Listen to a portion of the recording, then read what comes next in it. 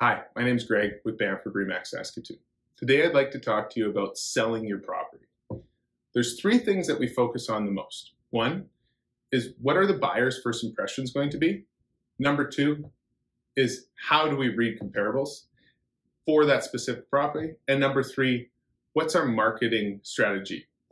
So on the first one, when we're looking at buyer's first impressions, we believe that decluttering your home, depersonalizing, and fixing up those little things that have been on your list for a long period of time are major things that are going to impact your property's saleability, because pictures don't lie.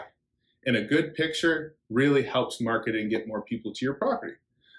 When we look at comparables, how do we read comparables to maximize that price so that we can get you the most amount of money that we possibly can? That comes with experience, and it also comes with understanding the pros and cons of each and every property. On the marketing strategy side of it, every property is totally different depending on location of the city, depending on the time of the year. What's the best time of year to sell your property? Those are all the things that we can help you out with, but it also deals with inventory levels. Are we looking at presenting offers because your house is in a very sought after neighborhood and there's lots of buyers looking to buy? So those are all things that we can help strategize with you once we see your property and give you a proper evaluation.